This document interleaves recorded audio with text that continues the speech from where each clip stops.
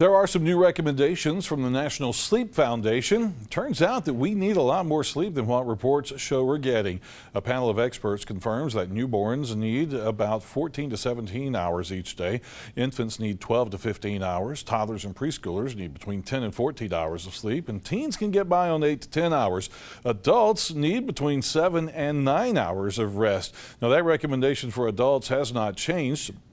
Foundation asked 18 scientists and researchers to review more than 300 sleep studies to come up with those recommendations.